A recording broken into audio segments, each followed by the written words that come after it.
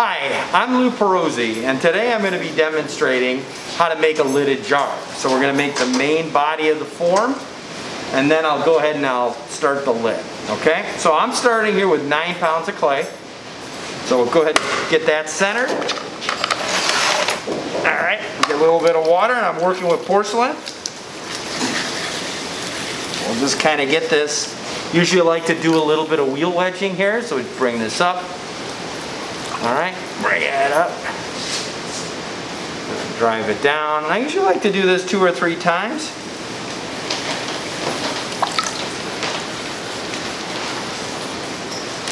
And I like to use a lot of water for this. Makes it driving it up and down a little bit easier. Alright. And I'm thinking about making a nice wide jar, like a good sized cookie jar. I think that'll be really nice. Okay? Alright, so now that we've got it pretty centered, now we'll go through the process of starting to make it.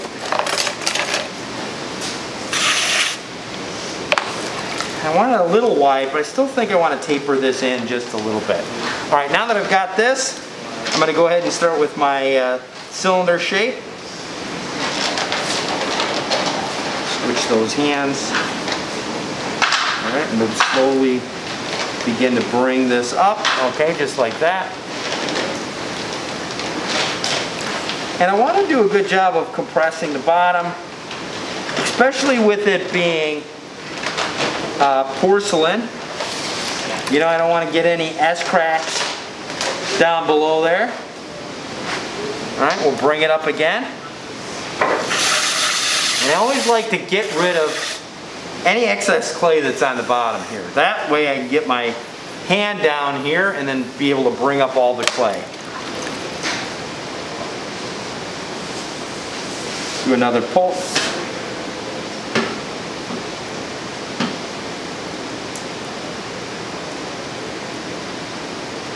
Alright.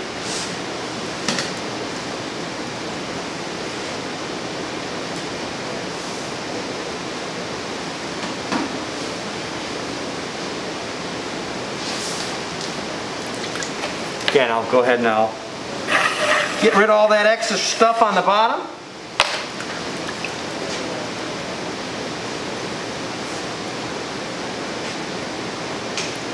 And now I think I could start to blow this shape out just a little bit.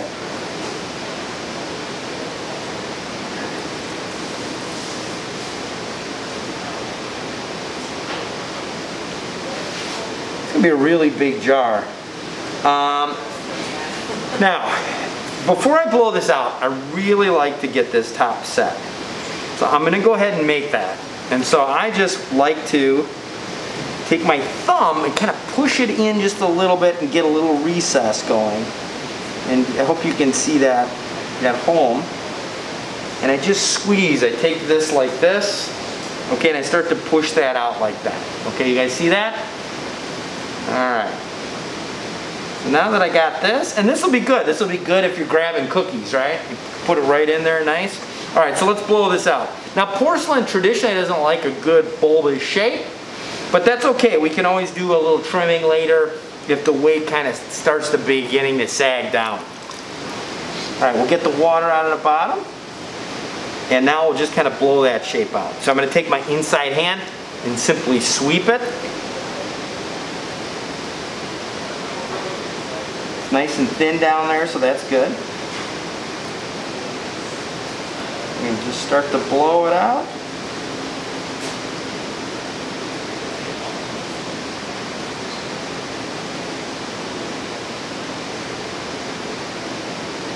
Okay.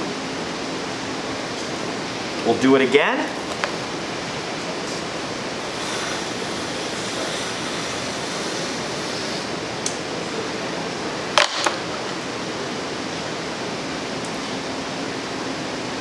Gonna hold that. Try to make sure that's nice and perfect. Okay.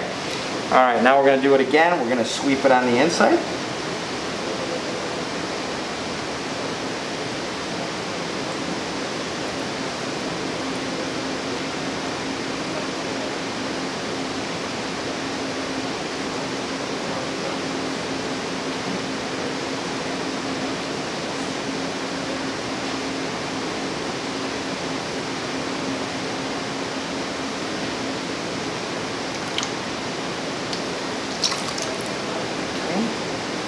And now this is where I like to take the metal rib, the big S12, and sort of just go over this shape.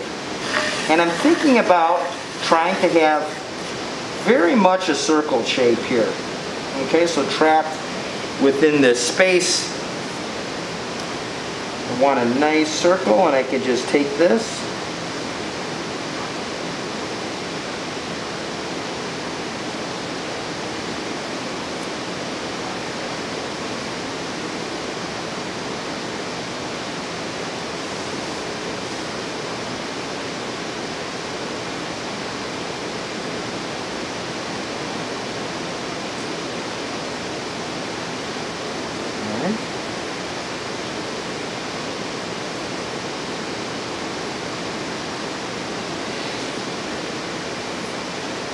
And I'll trim this up a little bit. A nice little trim would be good. That's a good shape for now. All right. And again, I'll give it that bulbous look. All right, so before we do anything, I want to measure something, okay?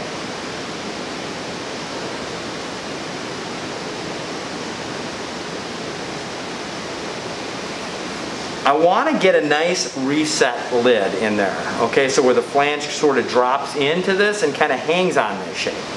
So what I'm going to do is I'm going to get my set of calipers, and I'm going to do a basic measurement of this top area, okay? And I usually like to do it on the inside. Now everybody's got different ways to do lids, but here's one way. So I'm going to go ahead and measure this, okay? And sometimes it is good to double check, make sure it's on all sides. You get this. All right, it's going to be a nice snug fit. All right, perfect. Okay, so now that we got that, I want to get rid of all this extra gobbledygook down here. This is how I like to clean the bat head. That way you don't have to clean it up later. And then, go ahead and cut it. Get these. Give that a little bit of a cut. Okay. So that's the first part. Now we're going to go ahead and we will, got to make sure it doesn't flop too much. It flopped a little bit, but that's okay. I'll put my next bat on. And this will be for the lid. Okay, and I'll show you how to do this. Again, there's a lot of different ways to make lids. I'm going to show you one way that I like. It will include trimming a little bit later. All right, and we want our set of calipers. We just double check, make sure everything fits. Yep, perfect. Okay, so this will be the size of it. Now I'm going to just take this. Again, I'm going to put this down.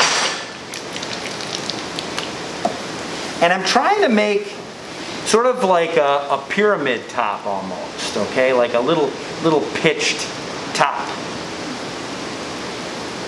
There's a lot of different ways I could cap it off as well, but I like the idea of that pitched top. And so we're just going to go ahead and we're going to just get in there. All right. Okay. Now, I'm going to take my set of calipers just to get a rough ballpark idea of where the outside of that flange needs to be, okay? So, now that we've got this, I can go ahead and pitch this up. And now I'm going to make my opening. All right, and here's how I make the top.